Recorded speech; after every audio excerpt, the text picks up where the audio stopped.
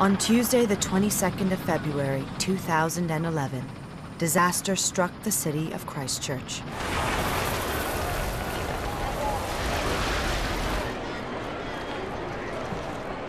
The earthquake only lasted 12 seconds, but that was long enough to cause billions of dollars worth of damage and take the lives of 185 people.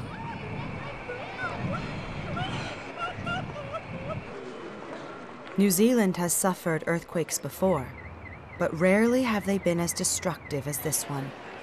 So what made this earthquake different?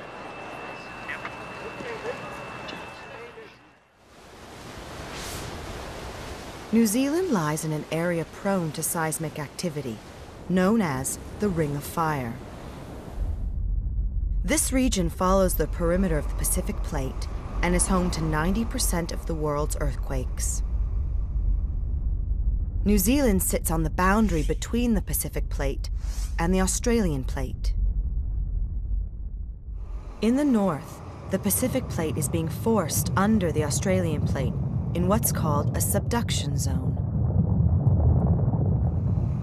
In the south, the opposite is happening. The Australian Plate is being forced under the Pacific Plate.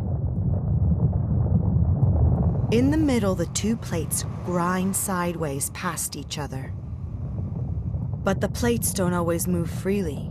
They had been stuck together for many years, and an enormous amount of pressure had accumulated. When they finally broke free, all this stored energy was released, triggering an earthquake.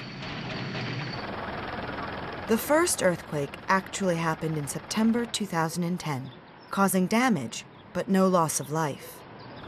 The devastating quake that struck Christchurch in February 2011 was actually an aftershock.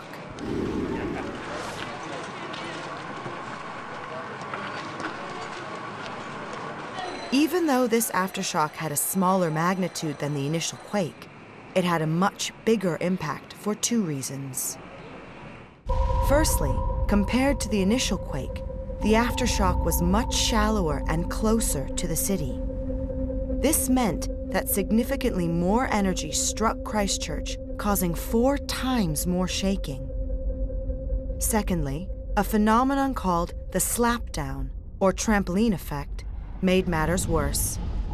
As the shock waves travel through the ground, the lower layers of the earth move faster than those above. When the upper layers fall back down, they slap against the lower layers. This increases the severity of the shaking and turns solid soil to liquid mud.